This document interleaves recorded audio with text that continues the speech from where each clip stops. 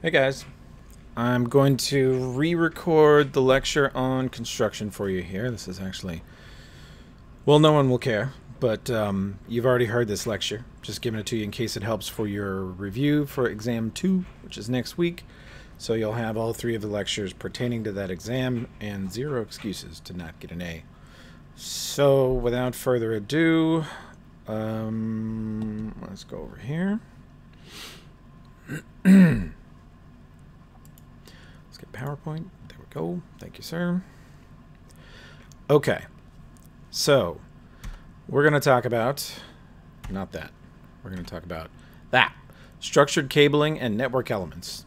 And a little more on structured cabling in a second. It really is just a term to describe a set of standards.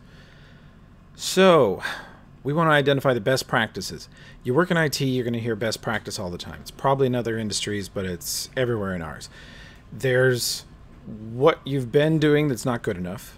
Then there's what you know you should be doing. That's best practices. Like when we install something at John A. Logan or at SIU, we have to think about the SIU or John A.'s regulations. Then we think about state of Illinois regulations pertaining to schools. Then maybe there's federal regulations we have to worry about.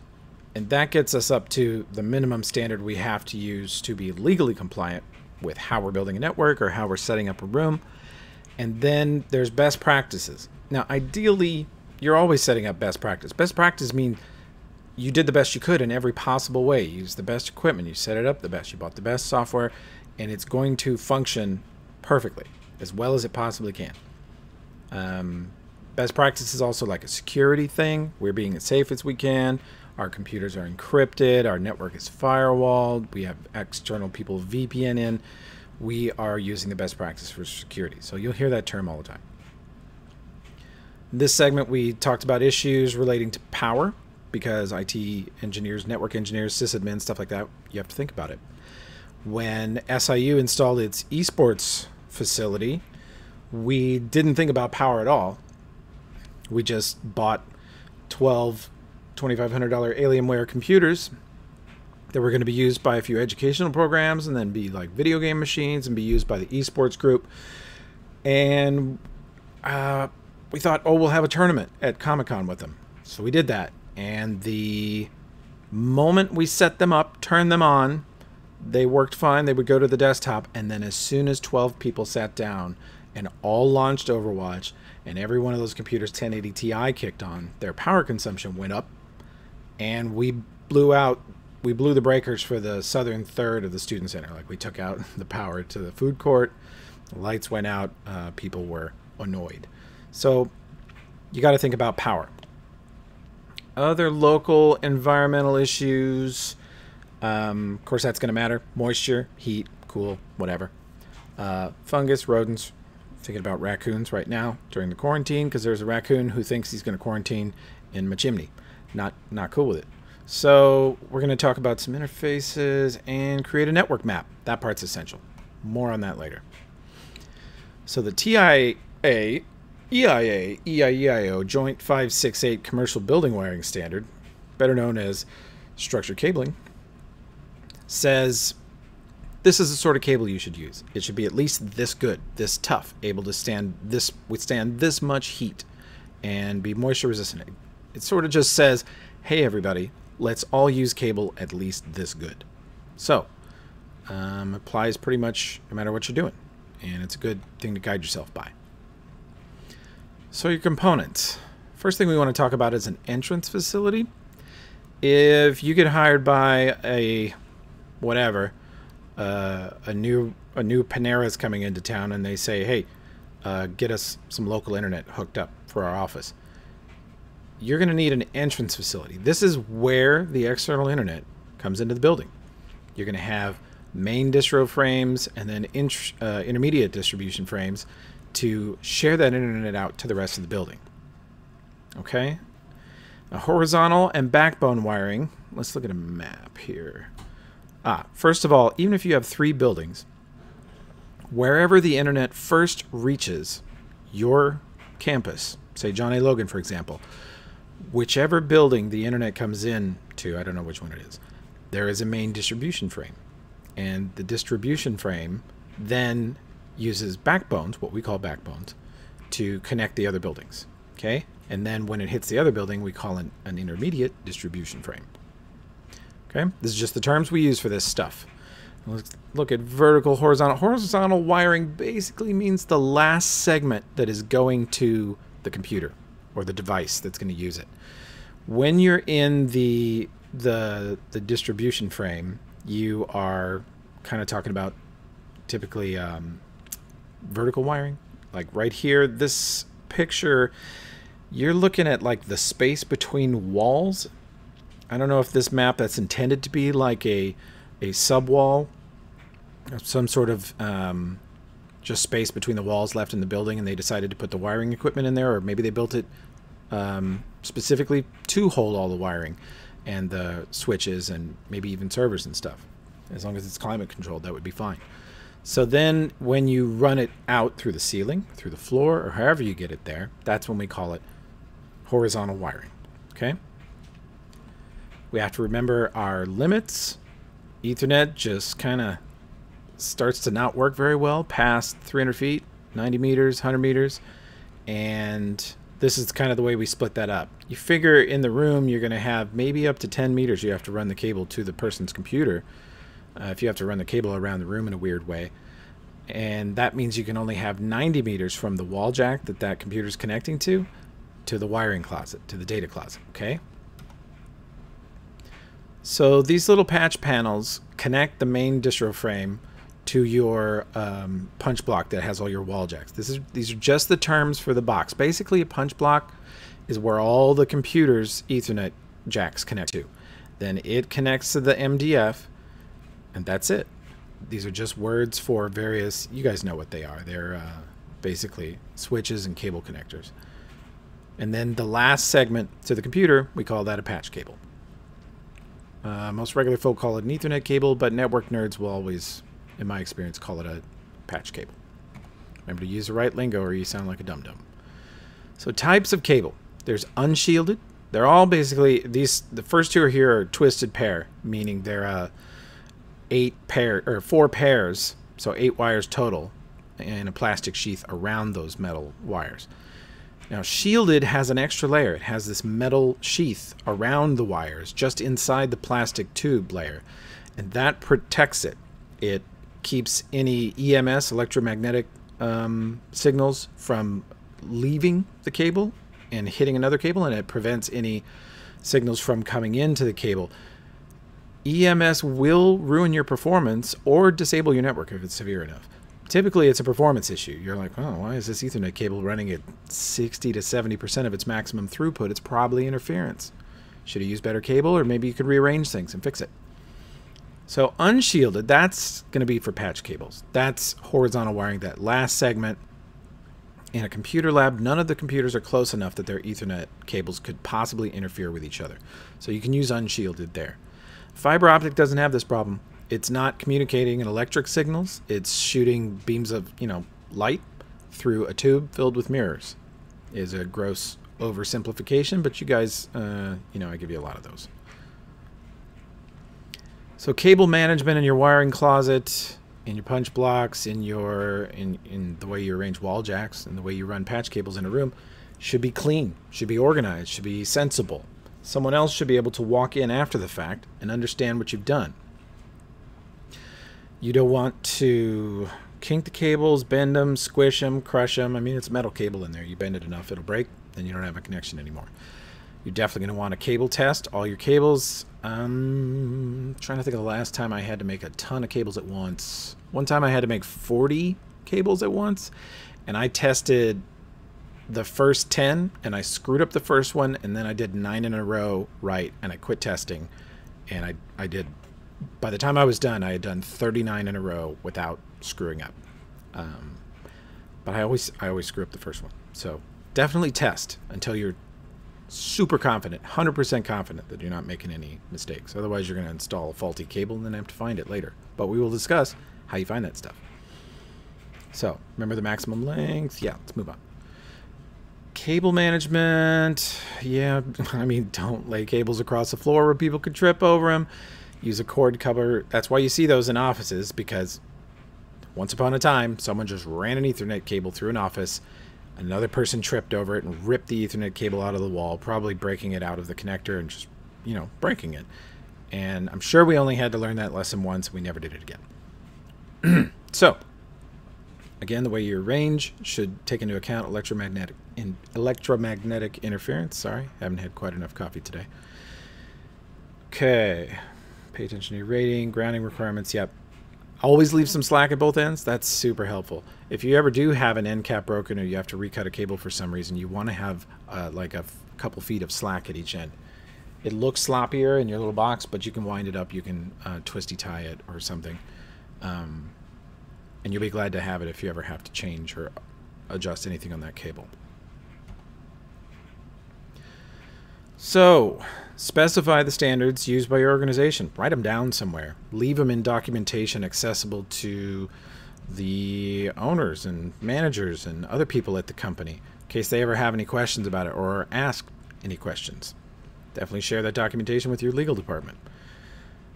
Label everything. Label everything. Label everything. Color-coded cables help. Update your documentation when you make changes. These are all just sensible little checklist that you should have when you're building or redesigning or, you know, revamping a network. You don't want your cable right next to power lines. The EMS will be very strong. Motors actually cause a bit of EMS, and microwaves. I think microwaves are better insulated these days. They might not do that so much anymore, but it used to be an issue. If you ran your cables right next to it, it was an issue. So cable plenum rating is this sort of industry standard thing, and it describes what's kind of in the plastic around the jacket. Is it low smoke PVC? Does it hinder flame? Does it not release smoke? Is it good? Now, the reason we think about smoke is because whenever you build anything in a building, the contractors will tell you this too. If you build something in a building, you think about fire. You think about flood. You think about disaster. And you might even think about raccoons. I should have, because this happened before. Now it's happening again. I'm not going to get off on that tangent. Okay, so think about fire. If your building burns down and people are stuck in there for a bit, smoke inhalation is a deadly thing. It's very bad for humans. And if your cable emits just heinous, noxious poison smoke, you know, the plastic just turns into a dangerous gas for people's lungs in the air, then essentially your network that you built is going to kill people if there's a fire, even if they escape the fire itself. So we put in cable that doesn't burn very well. If it does get into a fire, it doesn't really produce smoke. It'll still melt. It's still ruined.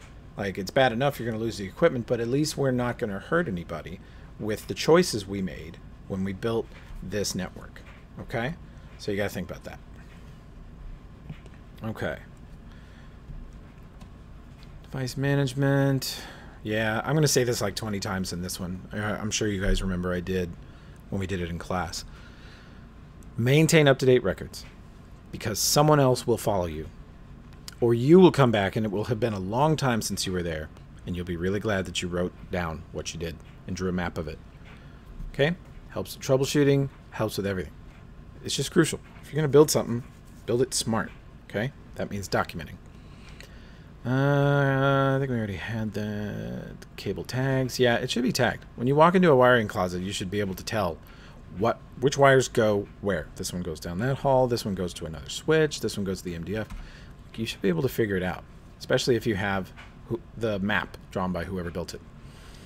Labels are fun. Some people really get off on that around the workplace. I know some accountants that yeah, they're like emotionally gratified by labeling things. It's a thing. Okay. Yeah, the naming of ports. You develop a naming system, like, oh, I'm going to start counting at 0, I'm going to start counting at 1, or whatever, and you stick to it. That's important. This room, I threw in this picture because this is an example of a slightly messy room.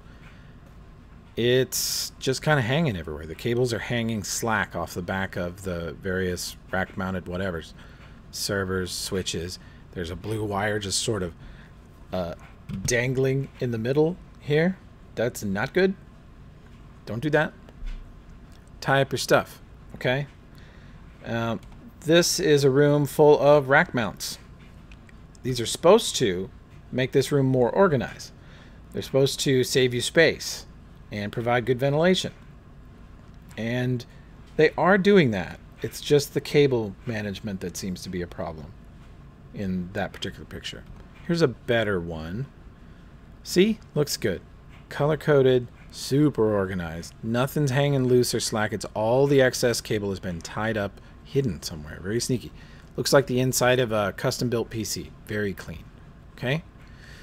Now, cooling a room like this is important. If you're going to, you know, one computer can get hot if you're using it a lot, or you're playing a game on it, or you're stressing it in some way. Imagine 50 of them in a 6-foot tall box. They're all going to generate some heat. Rack computers and rack servers generate less heat than a desktop. They don't have to power a monitor usually. They don't have a big graphics card. They're just like a power supply, a drive, and, you know, motherboard, RAM, processor. They're as minimal as they can be, but they still make heat.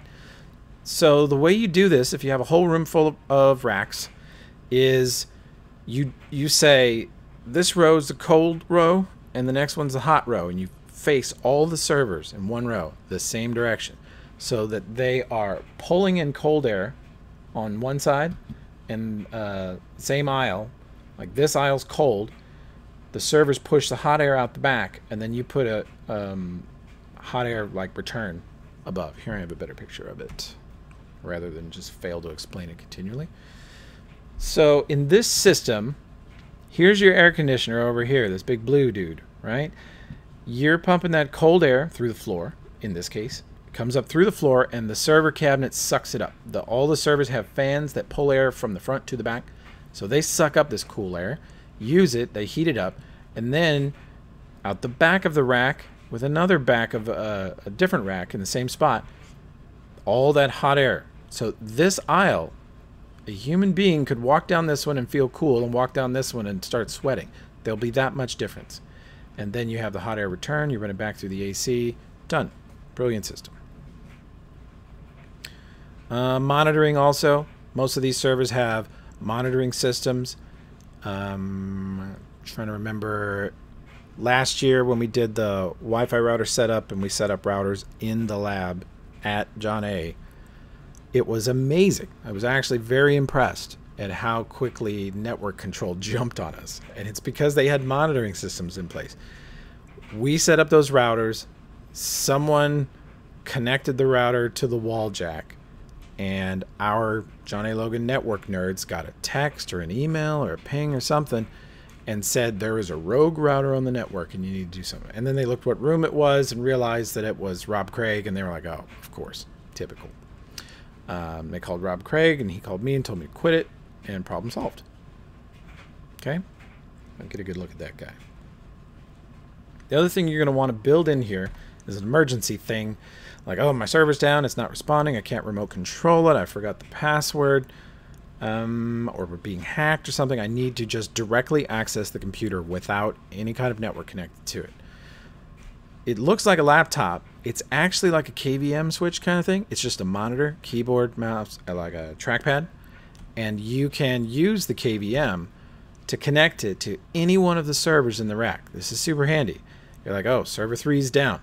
Pull out the little monitoring guy and hit 3 on the KVM, and you should be looking at that server's screen and have a mouse and keyboard to it. Perfect. The other thing that might be in your rack system is a NAS, network attached storage. This is more than just a little external hard drive or more than a file server, because it is designed to have multiple hard drives in it. Your typical NAS is going to have 2, 3, 4, 8 hard drives, and what the NAS does for you is it manages them. It looks like it's one big file system. It's actually a bunch of drives together.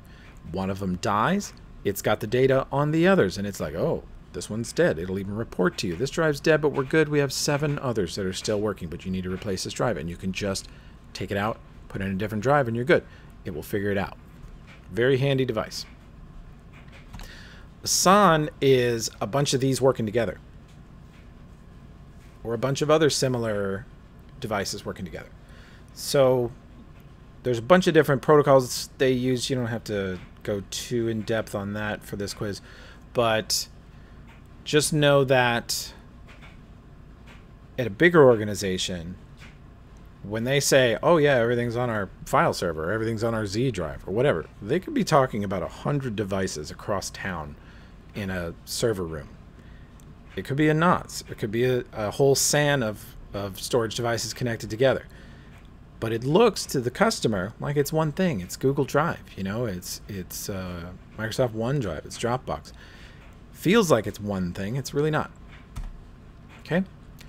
So you can install this in a separate location, very scalable. You can add more devices to it, more drives. You can expand storage basically to an unlimited extent. And it should be fast. You should make sure that it's got a good fast internet connection, that the equipment's strong enough to push the files back and forth. If you work for somewhere that does video editing and moves a lot of big files back and forth, we have one department at SIU where they do weather simulation, and their data is huge. Their computers are very powerful, and we were going to put them on basically the SAN for SIU, and it was too far across campus and took too long to copy their files because they're in class, and it's like, here you go, students, here's 10 gigs of weather data. Now you're going to run a simulation based on that. And it had to be in the same room with them because it wasn't fast enough for their taste otherwise. So let's move on. Power. The thing about power is anticipating the lack of it.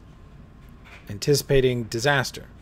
You're going to plan for outages, fluctuations, bad days, big moods. You're gonna think about all of it. Anything that might affect your equipment, anything that might cut your power. I was about to record this lecture an hour ago, and we had a power failure, and I'm just sort of waiting for it to happen again in this recording. So, power surges will blow stuff up. They'll actually just melt your cables. They'll melt your gear. They'll blow up. They'll ruin computers. They don't actually blow up like that old spam thing back in the 90s. They emailed people and told them their computer was going to explode if they didn't pay them money. Great, one of the early email scams. It won't necessarily explode. I have seen them catch fire before. Doesn't happen often anymore. So, let's understand how this works. A surge is a momentary increase. Could be lightning strikes. Could be a lot of weird stuff. You have to plan for it. You got to put in surge protectors. You got to put in APCs and other things that essentially take the hit for you. Like, they take one for the team. Lightning hits your house, your surge protectors get destroyed. That's them doing their job. You know, go take $100 and replace them all. But you don't have to replace your computer, your TV, your fridge, etc., because the surge protectors ate it. So noise is when there's, well, it's actually just sounds like it affects the signal in such a way that it looks like noise. I have a picture here in a second. I'm failing to explain it. But noise in your power line means that the device is not getting a consistent amount of electricity. And devices that use electricity like very much to get a consistent, predictable amount in the range that they are designed to take. And they don't like more or less. They act real bad if they get less, and they get damaged if they take more. Brownout is they also call it a sag. I've never heard anyone call it that, but I believe them. Brownout, it just, like it says, the lights dim for a second.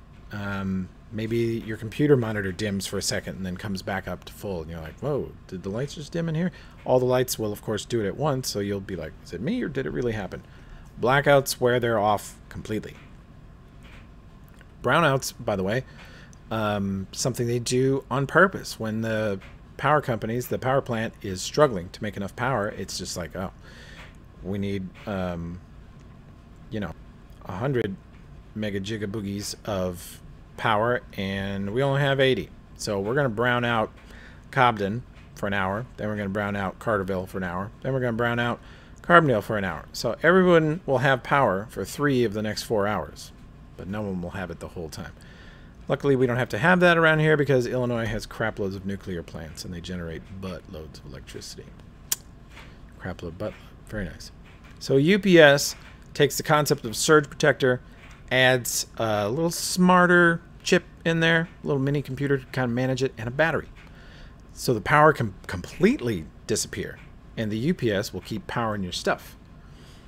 It also acts as a balancer. It's a good thing to use around here. Yeah, standby continuous voltage switches to the battery. Yeah.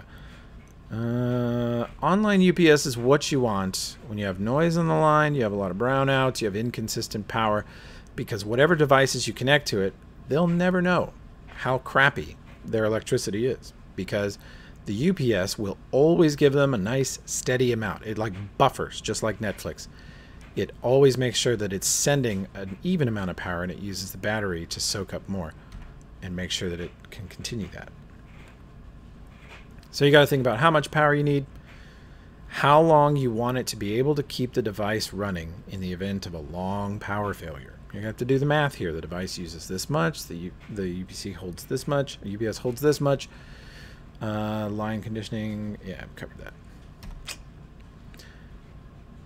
Now redundancy is like I've got a bunch of battery backups in place, or I've got a generator. My neighbor right here, I can't believe she hasn't done it, but what she likes to do is test her generator. She has a generator connected to her house ever since the derecho came and knocked out our power for 2 weeks. And if there's a power failure, I hear everything in my house go silent, and within a second, just like her generator kicks on, and we hear it everywhere. It's very loud. It's a big diesel generator that's just set on a little trip switch. If the power goes out, turn on. So she has like a brownout, and the rest of the neighborhood has a blackout. It's pretty cool. And yeah, several times when I tried to record a lecture, she's decided to test it. She's a sweet lady, though. Okay, combine with the stuff. Yeah, obviously, if you're going to have a generator, you better take care of it and make sure it's fully fueled. Otherwise, it's just not going to be any use when you have a problem. Clearly a slide I made late at night. Let's just move along. But do take notice that the power plant sends everything down through transformers. There's, again, called a main power distribution for the building. And the generator's off the side of it. So if this power plant just goes belly up and stops sending any electricity, the generator's going to kick on and you're still going to have electricity.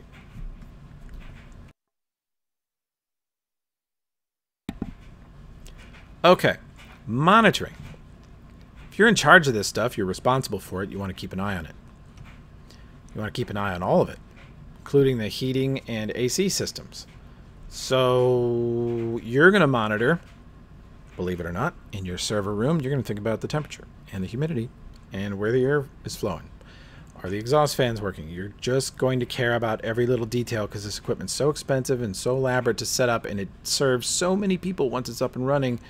So many people will be mad at you if it goes down that you just can't risk that. So you take every possible precaution. Security too. So a NIC is in every one of these devices. Every device has one. We use Ethernet standards, and NICs exist at layer 2. Yeah, by the way, we're transitioning into the NICs phase of the presentation. That was not a very smooth segment change there. Sorry. Yeah, they convert the signal into data. I think we already kind of went over this largely. Yeah, they do a little prioritization. Smarter NICs do. The newer, gigabits, they're smarter than the old 10 base T NICs were nowhere near as capable as the ones are now. But yeah, I really think we covered this like 2 chapters ago. Probably don't need this here. Anyway, nowadays a NIC can mean a lot of things, though. Like you're thinking of this little green card that goes inside your computer. Yeah, that's typically what we think of as a NIC. But this little Wi-Fi card is also a NIC. This little D-Link Ethernet adapter is also a NIC. There's like little USB Wi-Fi guys that you plug in the back of your computer and provide Wi-Fi. That's technically a NIC. It's got a MAC address. It provides internet in some way. And it's basically a stand-in for a regular old Ethernet cable and a Ethernet connection on the motherboard. So Ethernet has its own frames. I don't think we have any test questions on this, but I just wanted to include it just so you know. Looks pretty similar. You got a destination and a source. Looks very much like the other frames and packets you've seen. The concept is the same. Ethernet frame details. We're not worried about that at this juncture. So, this is the important thing for this week. Building and maintaining network documentation. Know the lay of the land and diagram it.